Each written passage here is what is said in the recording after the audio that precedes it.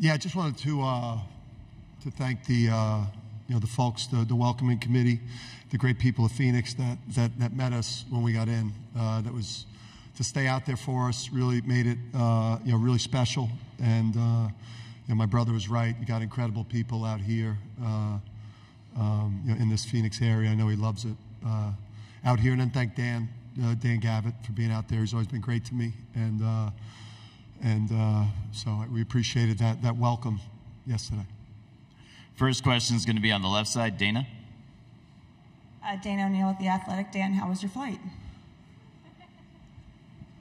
It was not, you know what, it was nice. You know what, it's like, I had a lot of thoughts, because I've had a lot of time to think just in a stationary situation. But, it's like, I think what goes through your mind once you're done, kind of complaining and cursing and muttering and trying to, you just start saying to yourself, like you don't really deserve to show entitlement. It's such an honor to get a chance to, and a once-in-a-lifetime experience to go play in a Final Four, coach in a Final Four, that, it just, once kind of that edge wore off, you start, lucky to be here. We're lucky to get an opportunity to come play in the Final Four. And then who doesn't deal with problems with the airlines? I mean, people deal with it during the holidays, and it's just, it's something that you just got to get through, but it sucked. Up front and center. Dan Dalmamori from The Current. I know you alluded to it, I think, during the week somewhere, but can you give us your take on what you've seen from the women's team, if you've been able to watch them the other night, and what they've been able to do with what they've been up against? Yeah, just to see it in the building, because you walk by the training room and they got like a top 5 team in the country that's hurt and not playing. So, I mean, it's why Gino's one of the best coaches of his generation, and obviously the Paige and their crew. It's special, and to do it with everything that they've dealt with the last 2 years, it's just it's incredible. I mean, it just speaks to the level of Gino and his staff and UConn women's basketball, and why they've been the premier program in the country. Coach, we'll go to the center of the room. Jeff? Dan, you look terrific for somebody that didn't get any sleep.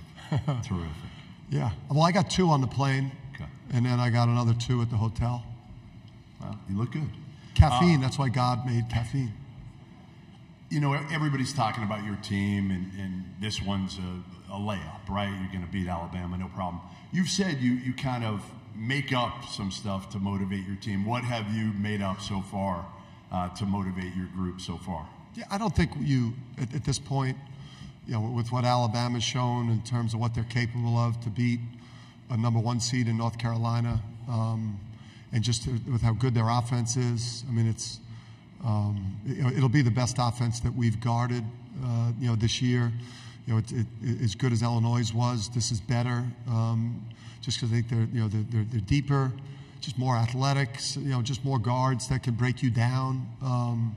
And then look at we've lost 3 games. I mean, we got crushed at Creighton, and at Seton Hall we got our butt kicked too. So if we're not on our identity, like we're vulnerable like everybody else. But again, if we play elite offense, elite defense, and beat you on the backboard, we're tough to beat. Left side, just to the right of the aisle. Hey Dan, Dave Borges, Hearst, Connecticut Media. In the past, you've said you've preferred not to, for instance, play against your brother at Arizona State or former team like URI or guys you know well. Does Nate fall into that purview? In a perfect world, you wouldn't have to go up against a good friend like that, or? Yeah, I mean, he definitely fits into the category. I would say would rather not play Bob or Nate. Or anyone that you're close to, maybe in the first round of the tournament, or maybe in an Elite 8 game. But this one, I think I'm excited to compete against a friend in in such a big spot. This the Final Four, I think kind of changes it a little bit for me because, you know, we've both done something incredible with the season, and then, you know, somebody that I really care about is going to play for a national championship, preferably me. But I also care about Nate, too, to a much lesser degree. Same area of the room. Chris. Chris Budden with ESPN. When you look at the people that have won back-to-back, Billy Donovan said he reached out to Bill Belichick. Kirby Smart at Georgia did a deep dive into the New Zealand All Blacks. I'm wondering who you've reached out to, who you've studied on how to sustain success. Yeah, Bill, you know, Billy Donovan, I got, you know, talking to him immediately, really a week after the season ended last year, and I kind of, you know, hit that emotional crash when it's over and it doesn't feel like maybe what you thought it would in terms of that sustained euphoria kind of disappeared quickly. So you know, we talked a lot about that and just the emotions of it all, and then, you know, then the mindset with the team. The difference is I had a whole new team basically. You know, Coach K and Billy Donovan, the last, you know, two coaches to do it, you know, they returned pretty much intact an entire dominant team. And you know, we've done this while losing five of our top seven or whatever it was scorers, and only taking one in the portal. So doing it through player development and doing it through trusting freshmen and strategic portal. So it was different. And I'd say that we did talk about, like, you know, reigning and defending more than I was told to. Because and actually what we talked a lot about with Tristan Donovan and AK Caravan was like, you guys got a chance to make history at a place that is impossible to make history. And that was probably what we leaned into a lot with that returning core that could have been complacent because, you know, been there, done that. Final Four, national championships, you know, I did it already. Why do I got to push so hard? Well, you got a chance to make history in a place that is impossible to make history. Back of the room to the right of the aisle. Kyle Tucker with The Athletic. Sorry, Kyle. No, you're good. In a Final Four that's got a bunch of really unique big guys, what makes your guy special? Yeah, I just think you know, his impact all over the court because he moves so well and he's got such great mobility, Donovan, and you know, he's got the motor and the feel. He could really pass, so we can move him around offensively in terms of like 5 out or passing out of the post if he commands a double team. You know, he's devastating in the ball screen game because he puts so much pressure on the rim as a roller, changes the gravity of the court that way. And then obviously, you know, running the court in transition, the threes that he creates in the driving lanes because of his presence is a game changer. And then the defensive end is where he's at his best.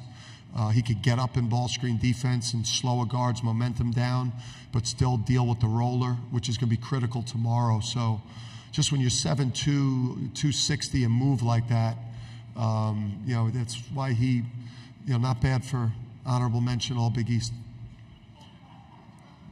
Back of the room on the left, Fanta. Dan, John Fanta, Fox Sports.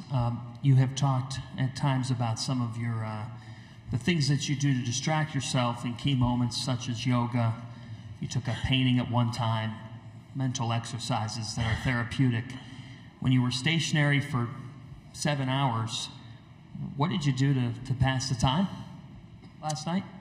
Yeah, I mean, I ruminated a lot. I spiraled, and then I had my head in my hands a lot. I know Andrea storied that pose yesterday. You know, because that the toughest part, we got a chance to go home, which was nice. So we sent the guys back to campus, because then you know, we were going to leave at 11:30. But then that it was a real mindful exercise from 11:30 to like 1:45 on the tarmac. You know, it was therapeutic to watch the de-icing out the window.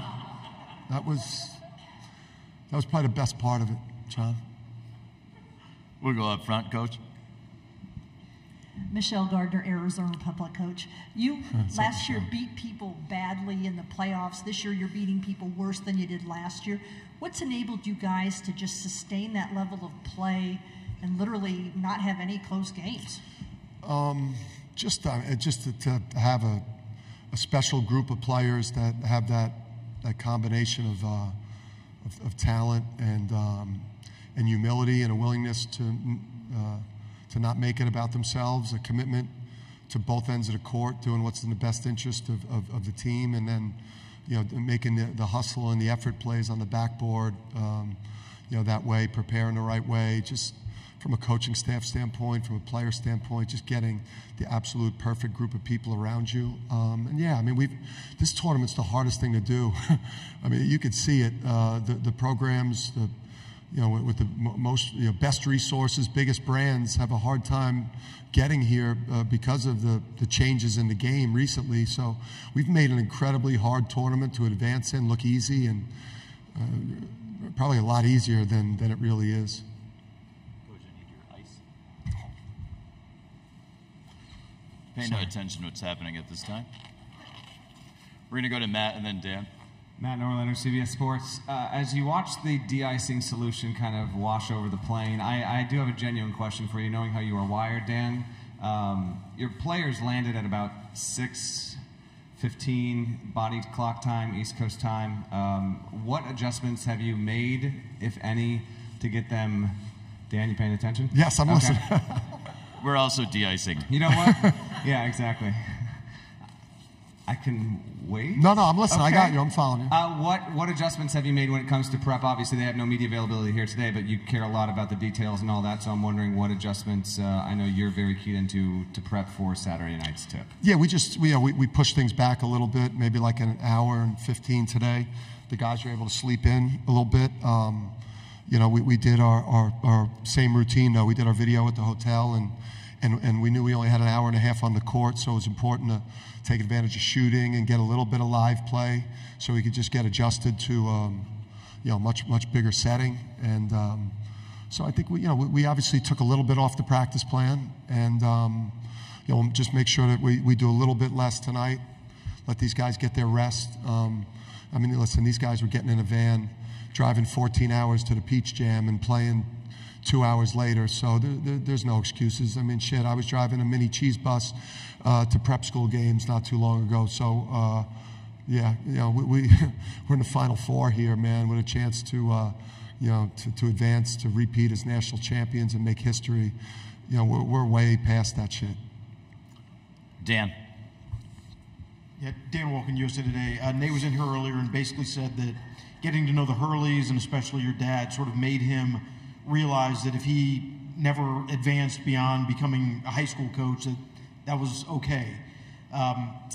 What was it about him that the Hurleys liked and that you guys sort of vibed with? Yeah, it's like he was running a college program in high school, just like my dad. If you went and watched St. Anthony, just the way the program functioned, from the pregame meal that my dad was literally cooking on his own, to game day shoot-arounds, to film sessions. Like, the quality of what my dad was doing at the high school level was the quality of what the top programs in college were doing, obviously based on the resources available, right? So that was the thing I noticed about Nate when we recruited EC, was like, this guy's wired different, number one.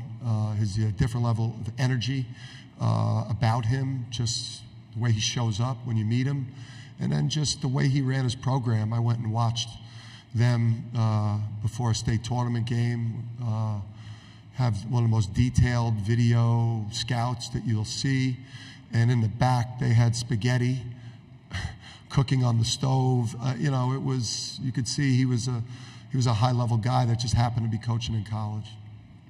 Second row center. We're going to use the front left or the front right microphone. Excuse me. Second row. Ben Portnoy, Sports Business Journal. Dan, around the time that you got to UConn, there were some pretty well-documented financial issues for the athletic department as a whole. But when you look at the way things have changed over the time that you've been at UConn, whether that's as a basketball program or for the athletic department as a whole, what's that been like to see some of that growth and some of that change, to kind of see where you guys are at now? Yeah, even going back to the 90s, I think when you'd pull up the campus and see how the university's changed into, just a world-class university with an incredible campus, and how Storrs, as a college town, has really elevated. So, I think, when you get when you get your program playing back to top of sport, and you find yourself on these big stages, there's obviously opportunity for the university to take advantage of these things. And what we did last year and what we've done this year and the attention that the men's and women get, the university's got to figure out every way to capitalize. Adam. Dan, Adam Zagoria, NJ.com. Glad you made it here safe. We got a Big East team in the Final Four here. We got a Big East team in the championship game of the NIT. What does that say about the Big East? And did the NCAA tournament screw up by not allowing Seton Hall in this tournament? I'm trying to move on, man. It's like you people are trying to. Oh man. Hey, listen. Shaheen, he's just an awesome coach, and the NIT has been a blast. I got a chance to watch a bunch of the games, but that Indiana-Cincinnati game. I watched that one night. That was an incredible game. Some of those NIT games have been awesome. Listen, you saw our Big East tournament games. You saw a game against St. John's. You saw what Seton Hall did to us in the regular season. You saw the season that Providence had, the high-end wins. Those teams, very well, could have, should have been in the tournament.